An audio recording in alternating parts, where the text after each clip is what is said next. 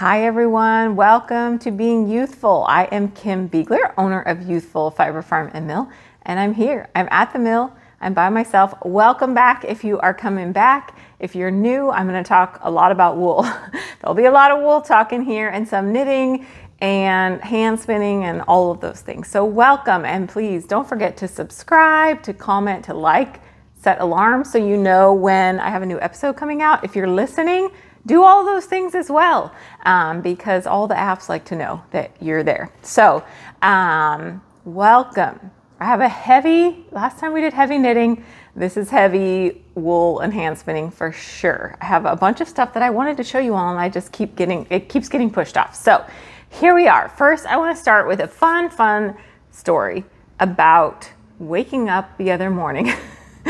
And I was sleeping so soundly, and we have our small dogs sleep in the house with us, Velma and Nigel. You probably have seen them throughout. Velma is about 15 pounds. She's a little dachshund cross. She is the queen of the farm. She does everything bad. She does everything wrong. And by bad, I mean like she climbs under the fences are not meant for her.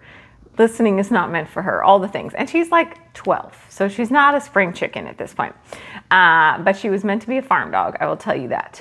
Anyway, the other morning, she usually sleeps tucked in right by me, and she jumped off the bed, 5:30 or so, and I was like, well, that's weird, where's she going? But you know, I'm kind of asleep, not paying attention. Then, you know, I don't know, I assume it was only a minute or so later, she's back on the bed, and she jumps right up next to my head, and I'm like, what is going on, girl?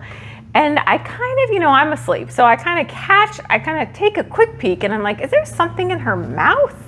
And this second that thought registered, plop. I'm not kidding, plop, probably 3 inches from my head, a dead mouse. And I screamed like nobody's business in high-pitched, screaming, squealing, sitting up, oh my gosh, there's a dead mouse. And Mitch was asleep, just like, what in the world are you talking about? And he can't see that well when he doesn't have his glasses on. So he said he looked over and he's like, well, I saw there was something there, but there was no way it was a dead mouse. It was a dead mouse. So everybody fled the bed. Like it was like a free-for-all of jumping off the bed. And one of the cats walked by, and I can tell you that those cats are the ones that got the mouse. And then Velma at some point decided to put an end to it, and she grabbed the mouse. So that was my, I think that was Sunday morning. I woke up to that. That was pretty funny. I did go back to sleep, but I had to lay a towel over the spot, even though it was very clean. There was no remnants of mouse. Anyway, hashtag farm life. That can happen anywhere. That can happen anywhere, but it seems to happen to us a little bit more maybe.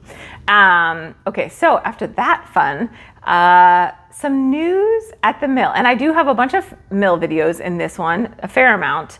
I have plenty of fiber to show. And I was going to talk a little about chain plying because I've kind of been talking about that in all different places, except for here, I think. So some big news at the mill, and somebody caught this in the last episode. So I thought I would respond, and I kind of debated whether to respond to tell everybody or just to like let this fizzle out. Anyway, so I actually sold my spinning equipment here at the mill. So what does that mean, Kim? Basically what it means is I will no longer be making yarn at the mill. I'm not retiring from this. I love milling. I love milling. But the reality was that it was too much for me to try to do everything by myself. And I made the conscious choice not to bring staff in because it just doesn't fit into our lifestyle. I used to have a business where I had a large staff. I don't want to manage staff again. I don't want to find staff. I don't want to train staff. It's all these things, coming up with the systems to make it safe and make it work. It's just beyond the time I have to invest at this point. And I really love doing the work myself. So I've made that choice. The reality is though, trying to do all of these things, I can't mill for everybody. So, and I didn't, when I first bought the mill, I didn't actually buy the spinning equipment. I bought through the carter, and that's where I was gonna stop. And then kind of last minute, we went back in and I applied for a second loan to get that spinning equipment. So here I am, I think it's been 6 years, and I'm like, I love making yarn, but I don't love making yarn. And the dust was building up on the spinning machine, and it finally got to where I decided this is silly because I know there is a huge demand for this equipment.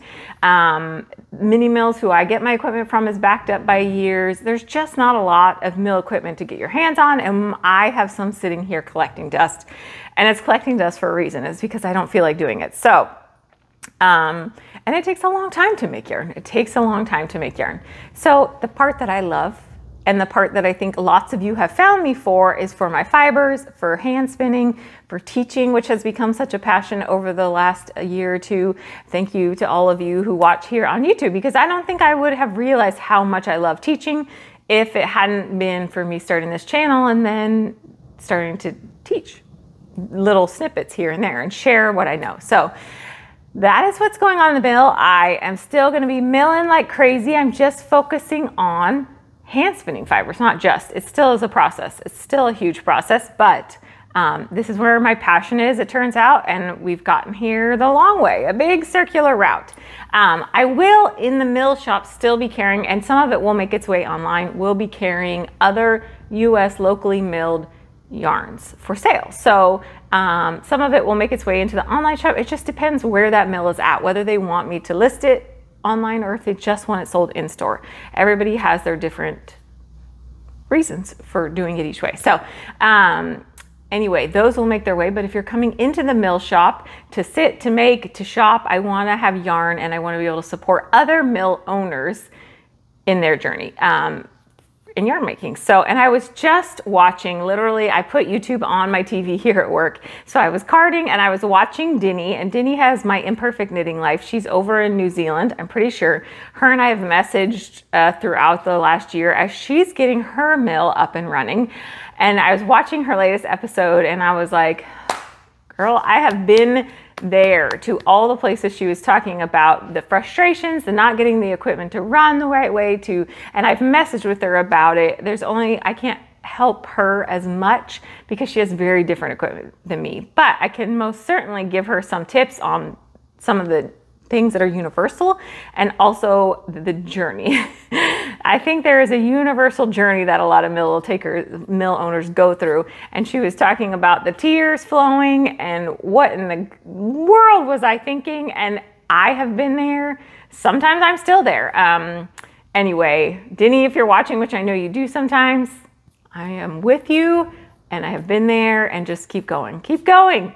And for me, part of that journey has been this full circle thing where I dove deeper into hand spinning than I ever thought. No, I don't know, but anyway, that's the long and short of it. So the spinner is leaving, it is moving to Kentucky to somebody who already has a mill, already is spinning, and is trying to increase their production. And she's so excited, and I'm so excited that it's going to go to a good home where it's not going to collect dust. So I still have a few pieces that will go up for sale that are part of the spinning process.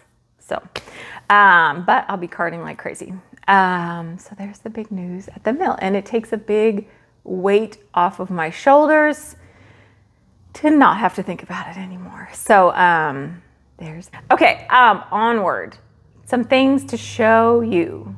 Okay, this is really exciting. So in my Patreon, speaking of, Jessica is one of my patrons on there, and we have a monthly Zoom, and this is why it's so fun and also just a tinge dangerous to be in all these communities, right? So Jessica, we were just talking about what are you all working on, and we were all kind of going around talking, and she showed this most magnificent drop spindle, and I could not. So here is mine. I ordered it. It is a woman in Canada, I believe. She's in Canada, and she is making this. Okay, first off, these colors are a lot. They're just amazing. So you may notice this little black band here. So there is, I'm going to show you what that's about. It's in here somewhere. What? She made a drop spindle with bobbins. So the bobbins slide off. You can spin, bobbin slides off, fill in the next bobbin, and then you can you know, you can just ply off of 2 bobbins. So when I'm drop spindling, half the time what happens is I'm like, this one's full, or I need to get on with the second half so I can make a 2-ply yarn. And so I end up pulling the fiber off, and I find a knitting needle or a pencil, whatever is around literally, and I slide it on there, and then I go working on. But how amazing is this? And you can fit, I mean, this will fit on almost any Lazy Kate, because look at, isn't that amazing? Super cute. And Jessica was like, it spins really well, and it does. So I will share with you the other thing she sent along with it was this beautiful little bat. And I think maybe it was a 1/2 ounce or an ounce.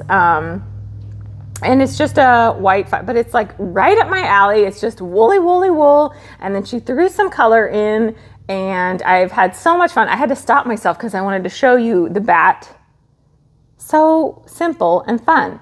And there's some vegetable matter in it. There's all the things that I love. And you can see how it's spinning up. I really just shoved that at you. So I love this. Of course, I didn't bring her card with me. I believe it's Anoxia. I will put it here, and then I'll put it in the show notes as well so you can link to it. She's also currently in the process of creating, I know her shop was down till the 25th, but then she was coming back.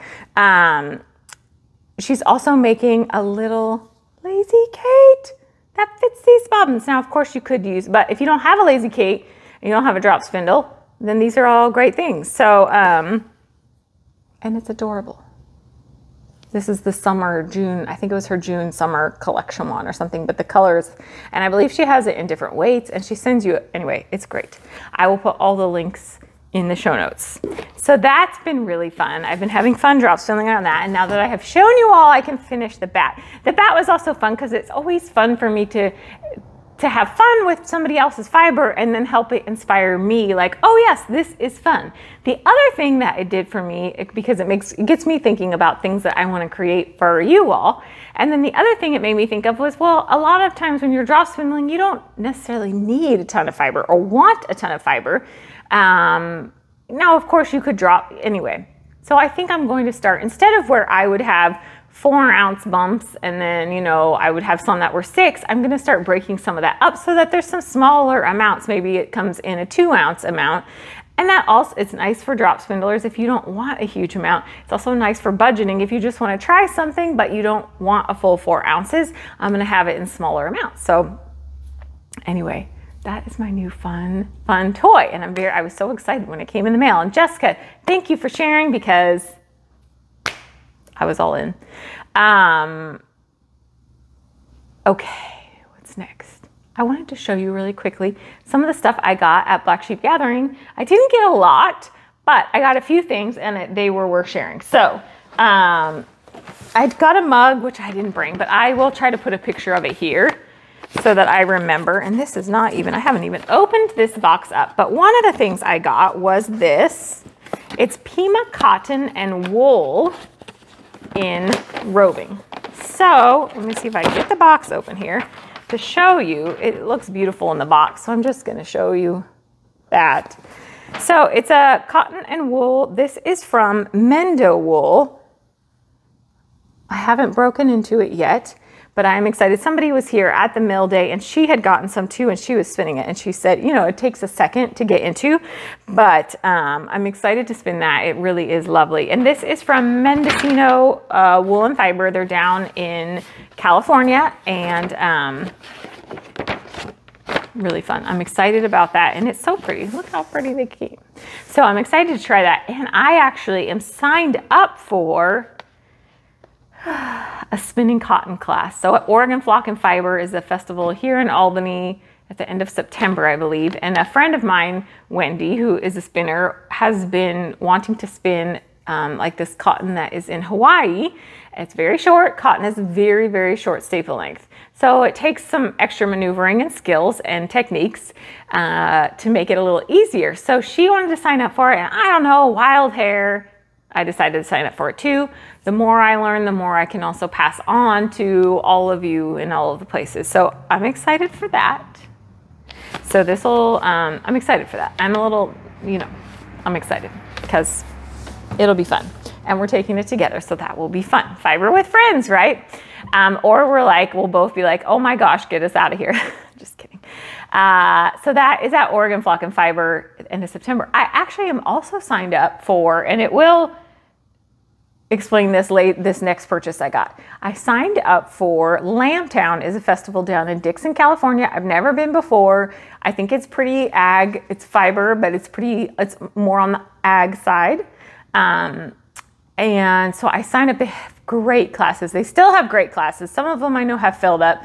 Some of them haven't. But I signed up for a class with Jillian Moreno, and Jillian Moreno wrote the book Yarnitecture. She is a hand spinning teacher, and she wrote a book, and she works a lot with wool top and dyed wool top. She's kind of the queen of dyed wool top colors and spinning and designing your own yarn using that fiber.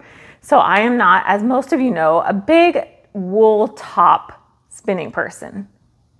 That said, look at my next purchase and what I did. Two things. One, when I was signing up for classes, I've never been to Lambtown, but I grew up in Sacramento, great excuse to go see my friends and go to this festival. So I was like, I don't want to take an all-day class because that's gonna it's just gonna be long. I have a hard time sitting that long. So what did I do? I signed up for an all-day class with Jillian Moreno, but I really wanted to take a class with her, all spinning wool top. And I'm excited that I got in. I think the class is full. I'm guessing all her classes are full now. One of them was full before I even got on there. So I'm taking this all day, spinning top. If anyone can convince me and inspire me and get me excited about spinning top, it's gonna be her, I'm convinced. So I'm excited to take the class, and I'm excited to take a class with her. And it was part of my inspiration in buying this beauty. So these colors make me very happy. This is from Greenwood. They are out of, I'm thinking Colorado, but I could be very wrong. I'll put all of it in the show notes. This is a merino, yak, and silk. So I kind of mixed it up by getting a fiber that I wouldn't necessarily be spinning otherwise with the yak and the silk in it, but her dyeing is beautiful. And when I look at wool tops, I am really looking to make sure that there's not a lot of felting that happened. I don't have the patience to work with the wool top a lot. So her dyeing is beautiful. The top looks like it's in wonderful condition. I'm excited to spin it. I might actually dive into it before the course. Lambtown, by the way, I think it's the first weekend in October. So I'll be in a lot of classes. So I've got this class, and then I signed up for another all-day class, you all. I was unstoppable. Mitch was laughing at me. So I signed up for an indigo dyeing class with, I cannot remember her name, Simone. I think she owns Sincere Sheep. She's down in Colorado. Sincere Sheep, she has yarns she focuses on kind of more breed specific, 100% wool, non-superwash. She's teaching an indigo dyeing class all day. So there I am. Thursday and Friday, I will be down in Dixon, California, and then I'm gonna spend some of the weekend with my friends that are in Sacramento too. So my head will be exploding with all the information and but anytime you take a class of any form, you learn something, right? Even if it's something you had no concept or doesn't pertain, well, obviously I'm gonna learn a lot in the indigo dyeing. And I know I will learn from Jillian, so I'm excited. I tried to get into a third class. It was only a half day, but I'm on the waiting list. So we'll see. That was a felting live pelts. So like a lot of times, I will run into fleeces that are a little bit felted already when I'm out doing wool buys. And so this would be a great way to utilize some of those. But it was full by the time I decided to actually sign up. So we'll see. If I get in, I get in. If I don't, totally fine. Because I would like to have Saturday to wander around a bit. And yes, I'm wearing the same top as the last episode. And I did it on purpose, you all, because I didn't feel like she got enough glory. She didn't get enough. And also, when you make something, man, wear it all the time and tell everybody you made it. That's how I feel. Somebody came into the mill shop, Brittany, if you're watching. She came in, and a couple years ago, she only, I think, started spinning in 2020, I think she said. She bought, a couple of years ago, she bought a washed Jacob fleece that I had for sale. So it was washed, but not carded or anything. She bought the fleece. And I, you know, that's as far lots of times as things go when I'm selling stuff. I don't ever know what becomes of it, right? So she came into mill day and she was spinning and she said, oh, I bought this fleece from you a long time ago. This is what I did with it. Oh my gosh. It was so epic. To me, as a hand spinner, exceptionally epic because she separated the colors out. She made this beautiful, I think it was an Andrea Mowry sweater. It is stunning. And she separated the colors out in the Jacob fleece. She hand spun it, she knit it, stunning. And I was like, Brittany, I basically, if I was like buying coffee, not wearing the sweater, I would still be showing people the pictures that were the baristas that were serving me. I'd be like, do you want to see this thing I made? Oh my gosh, it was really stunning. It was so impressive, Brittany. Still, I can't get over how impressed it was, how impressed I was with all of the effort you put in and that you finished it and everything. So exciting. So anyway, I was like, you know what? I'm wearing it again. I'm wearing it again. And I do love it. And I should say, I use Sestari yarn. We have Sestari cotton. They are Virginia grown. It's Virginia grown cotton and it's milled in Virginia, dyed in Virginia. They are a mill in Virginia, obviously. The only thing I did different was I shortened the sleeves a little bit. I think she has the sleeves a little bit longer. So I just didn't knit. I think I only knit like an inch from the underarm. And I debated not doing any extra sleeve, but I'm glad I did. I like it with the sleeve. I like the top as a whole. I'll stand up for you so you can see it a little bit better. It's really nice. It's a heavier weight cotton, so it's definitely not something I'm gonna wear when it's really warm, but throughout most of the summer here in Oregon, I can wear it. So, and anyway, so I wore it on purpose again. Okay, chain plying. Let's talk quick about, is that all I wanted to show you? I think that's all I wanted to show you from, I didn't buy a ton, but I'm happy with what I bought. So, okay. Chain plying, and then we'll talk quickly what I've been working on in the mill, and then we're out. Okay, so chain plying, I just wanted to show you because I showed this on every other platform, I think, except for here.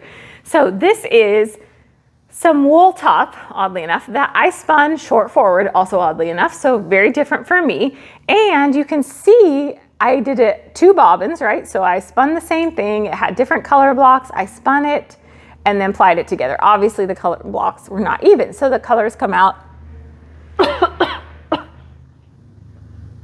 Oh, there's wool flying. So the colors come out overlapping each other. I did a little sample, and this is what it looks like when I chain plied it. So you can see that the color blocks really stay together there in the yarn, as opposed to when they're held up, you can really see the difference. So that's kind of a really very clear way of showing what, if you want to keep colors together when you're plying, chain plying is a great way to do it. My tips, I have a little video because somebody mentioned that, I think when I was in my Patreon, I told them that I had sold the spinner and they're like, but the music, what are we gonna do without the music? Where I would have the spinner running. So I did a video of me chain plying, and there might be one more video of me spinning, and I'm gonna put the music to that. So you still get some music, and it's a great video. I've had a great response. I put it up on, I think, Instagram, and people really responded to it well because the angle, you could really see what my arms were doing when I chain ply. My biggest tips, I did a workshop on Patreon for my Patreon people, kind of. I do plan to do a mini course that you'll be able to get online, but I wanted to do a kind of test run on just wrapping my head around how I want to teach it. So if you join my Patreon community, which there's a link in the show note, or yeah, in the show notes, there's a link. There is that workshop sitting in there. So you can always find that if you want to jump on in and learn a little bit more about chain plying. But my top tips: rest your bobbins. So spin your single, you only need one. Spin your single, rest your bobbin at least overnight so that the wool settles a little bit, because of the way you are plying and pulling it off the bobbin, the less you have to fight the spring back on that yarn. So, you know, when you pull it, it kind of wants to spin back on itself. The less you have to deal with that, the better. So the first two tips are rest your bobbin overnight. And if you have a tension lazy Kate, it's going to make it a million times easier. Start with smaller loops. So you'll see in the video how you're just basically doing a crochet chain over and over and over again.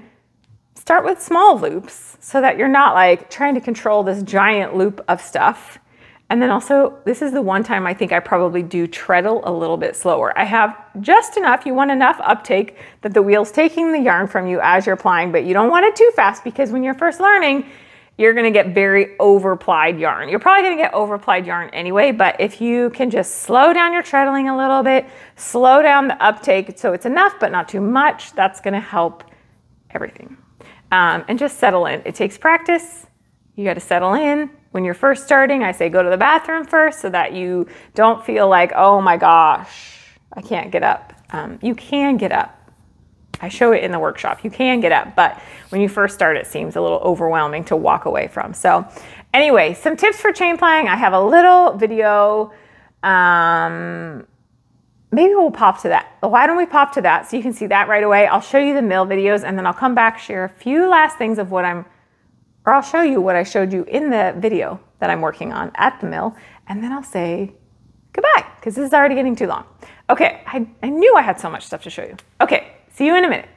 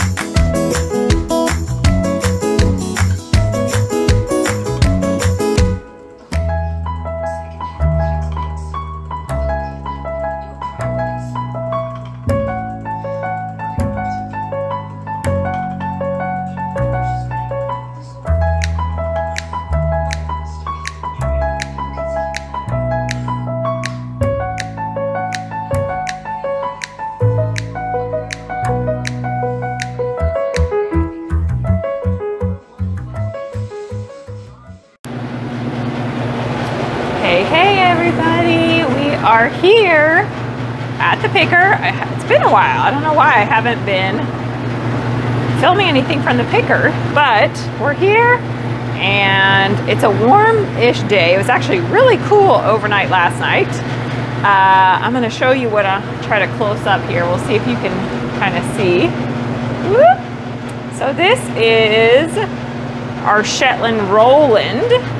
He's a lot whiter than he actually looks when you look at him. And now that I'm into his fiber, there's a lot of white and then there's bits of gray. So it's gonna have a tiny bit of gray throughout it. It's pretty spectacular. Let me find it kind of varies from, so you've got, and this is typical Shetland to vary. So we've got, I'm gonna make sure you guys can see, this longer with less crimp, but still so much luster. And then we've got this one that has those tiny baby crimps in it. It's really beautiful. This is his yearling fleece. So at 1 year, his shearing. Obviously this won't happen again, so it's pretty spectacular. I don't honestly remember working with his lamb fleeces, which makes me wonder. Some of them I have not gotten to, but they're being safely stored, so I can get to them. Anyway, the weather, so it is only about 45% humidity in here, which is dry. in terms of humidity and dryness. That would be considered dry. I was having a lot of issues last week. You can see how long and beautiful. Really gorgeous, really gorgeous. Our fleeces this year were spectacular. Thank you, sheepies.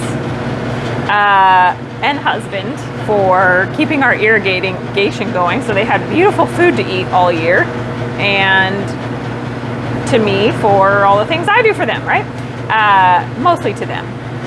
Anyway, the humidity, I was having issues with it last week. And this is a great example of the fiber matters. Not that the fiber quality wasn't good I was working with last week, but it didn't separate as well. By that, I mean like literally when it pulls apart, like this just separates so well versus kind of getting caught up on each other, all the fibers.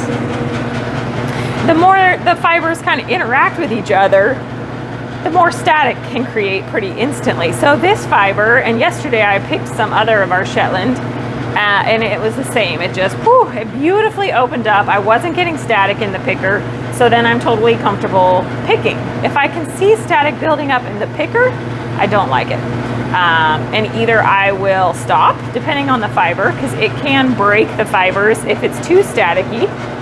Either I'll stop or I'll start conditioning it as soon as it gets into the collection bin, or shower as we call it. So let me come in for you here. Really beautiful fiber. There's our teeth working. And then when we walk over here, and I'm gonna, as soon as I finish this, I'll turn the light off. But when I was having a lot of static issues, the fiber would be completely up the sides, like stuck to the sides of the inside of the shower. And you can see they're pretty nicely just floating around. Most of it's going down really well. That is what I like to see. So this is a good fiber to be processing right now. Okay, see you in a minute. All right, at the carter with more Shetland. So this is Andy. I'm not convinced that there's not some Johnny Rose in here, but I did have Johnny Rose's name marked off specifically off the bag as if this was just Andy, but 50-50. Andy is this beautiful Morit color, and Johnny may be a little bit lighter. At any rate, it's beautiful. It's gonna be next to skin. It's a light Morit, which is that really light brown color. It's really, it's one of my favorites, and I know it's lots of your favorites as well. He does not last long when his fiber comes through, and Johnny Rose is just a mini-me version of him and his fiber. I'm gonna turn the light on here so we can potentially see. There we go. And I saved the best part here for you all to be able to see the fiber coming out. So let's hope that I nailed this well. Oop, I did not. You can see how the roving kind of got stuck. It came through the roving deck there, but then it got stuck. There just wasn't quite enough of it, so I am going to get this set up and we'll try again. Since I'm here redoing this, you all can watch if I can do this. So I am just feeding this little wire through, and it goes all through the roving deck and comes out, hopefully, the other side, and then I connect the fiber to this little tiny piece of wire. And that is how I feed. So I'll grab the fiber from here, and then as it's coming off, and then I will feed it on. There's a little hook on there, and I'll feed it onto there, and then hopefully we get fiber through the roving deck. We'll see. Okay, let's try again. I think I need to make a little adjustment to the end of my hook here. There we go. Here she comes. So you can see how lovely this is. It's got a really light Morit color. It's kind of like an oatmeal color. That's what I think of it as. I have knitted quite a few things out of Andy's fiber, sometimes blended with alpaca, sometimes not. So I'm gonna put this into bumps and get it going. Okay, I hope that was fun. I hope that was enough spinning to keep you all happy. I hope I don't lose all my yarny people out there that are watching. I think a lot of you are spinners anyway, but you know, I'm slowly trying to work those of you that aren't into the spinning world. I am planning to do a drop spindle online course soon. So you'll see me working with drop spindles quite a bit over the next little bit. And I'm excited to do it though, because I know it is sort of more of a little gateway, less expensive way to get in and see if you like it. Now for some people, they try drop spindle and they're like, I can't even stand this. And that's not necessarily what hand spinning on a wheel is. But for those of you that don't want to put a lot of money out or can't put a lot of money out right now on this craft, drop spindling is a great way to get in it. So watch for that. Okay, before I go, let me show you. You probably saw at the time of this filming, there is one, and I didn't show this, but this is Roland. You can see the luster coming off of that. This is Roland's yearling fleece. So he has got a pretty white fleece, but there are some gray fibers through it for sure. The luster is obviously stunning, and it will be next to skin as long as you don't overspin it, because it's his yearling fleece, so it's still pretty soft. There is also one bump of jewelry left, and I think I showed her in a couple episodes ago, but she's a little bit more on the downy side. She doesn't have that same luster, and we can put them side by side. She doesn't have that same luster, but I have knit a ton of things out of her fiber, and I really love the downy effect of it, and it still, I think, is next to skin. Final color at the moment is Andy, and I think there may be some Johnny Rose in here. It would be his yearling fleece if he is in here, but I have a feeling he got snuck in here too. So Andy they are both like light fawn colored, so you'll get like a light fawn color when you spin this, or oatmeal.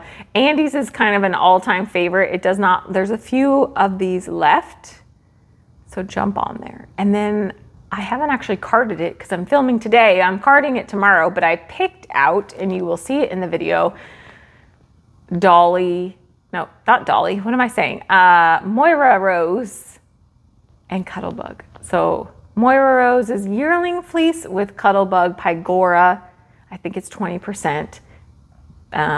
There's not gonna be a ton of it, but it's in there, so jump over and grab some, whatever's left. That's all the fibers. Do you want to see all the Shetlands? Sorry, my lighting's not very good because I'll get too hot. But there's some of those.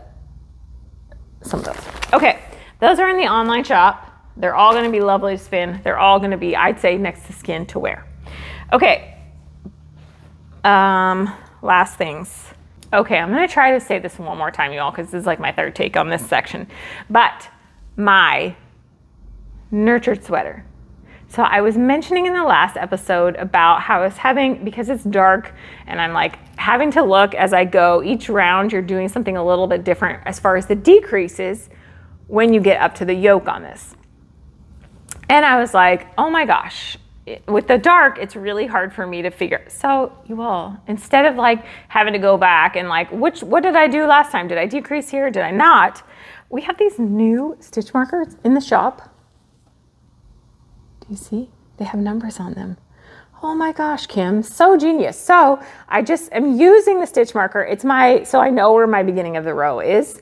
And I'm just basically switching between 1 and 4. So I know row 1, I am doing pattern. Row 2, I am doing the decrease row where I'm only doing 2 on each side. Row 3, row 4 is where I'm doing the 4 decreases. You all, sometimes the simplest things are, you know. Anyway, here they are, and you just go through and, you know, you slip each row. You can slip the number as your stitch marker. And she also has a little extra thing here. So if you're doing it a bazillion times, you could switch to like, you could switch this along to your 2, 3, 4. So you know, you can count 20 rows, 30 rows. Anyway. I have them available in the online shop. If that will help you too. I am just so bad at having the little stitch counter and click, click, click, clicking, but I'm like, oh, if it's right here on it, I will use it. So they're in the online shop if you need one. Okay, you all, I think that's it. I think that's all I'm gonna share this time. I think we've covered enough.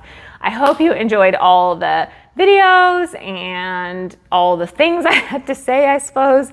Please don't forget to subscribe, to like, to comment, to put the notifications on so that it tells you when I have a new episode out. All of those things, I so appreciate it. It does help YouTube or where you're listening know that you are enjoying what I do. So until next time, make so many pretty things, be kind, and stay healthy, of course. So thank you so much for watching. I look forward to seeing you soon, and take care.